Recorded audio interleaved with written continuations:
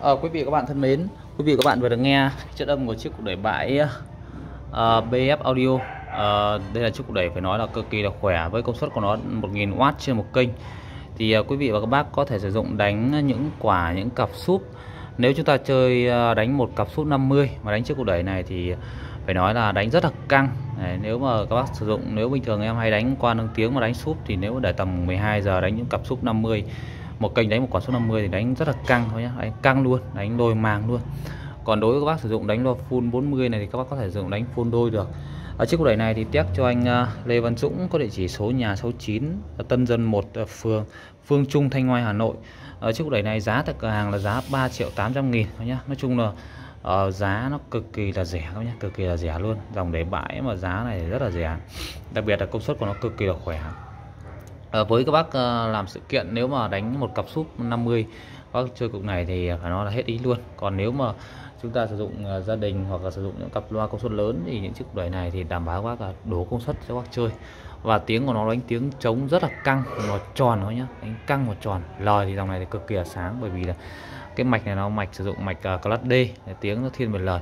Và với dòng mạch class D thì những dòng đẩy bãi của nó thì những năm trước thì phải nói các bác biết là những công ty phải tên tuổi lớn thì mới sử dụng mới sản xuất ra những dòng mạch class D này. Đấy. Và chất âm của nó thì phải nói là rất là hay. Đấy, rất là hay. Những chiếc cục đẩy này thì em bán cực kỳ là nhiều rồi, không cần giới thiệu với bác nhiều, bởi vì dòng này em bán rất là nhiều. Ngày hôm nay chỉ test cho anh Dũng. Đấy, test qua cho anh Dũng và cho các bác quý khán giả khắp mọi miền Tổ quốc thì chúng ta có thể tham khảo. Các bác đặt hàng có chỉ cần liên hệ số máy cửa hàng theo số máy 0385 2228 để đặt hàng. Các bác đều được kiểm tra hàng trước khi thanh toán, test thử ok.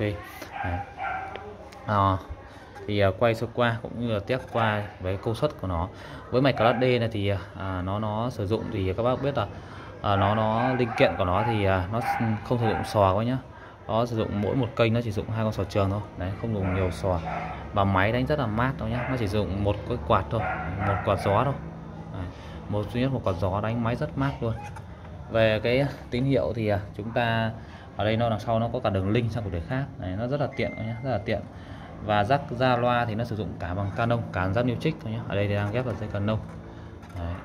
Thì quay sơ qua đến cho anh Dũng cũng như toàn thể quý khán giả khắp mọi miền Tổ quốc chúng ta có thể nắm được. Ở dòng này thì nó sử dụng nguồn của nó là nguồn xuyến, nguồn đồng thôi nhá, nguồn đồng luôn. Đấy. Đấy. Tụ của nó còn rất là mới nhá, tụ cực kỳ mới luôn. Đấy. Tụ đồng nguồn. Con này là sử dụng tụ đồng nguồn là tụ 160V. Còn tụ bên này của nó lên tới 200V thôi nhá, 200V luôn. Đấy.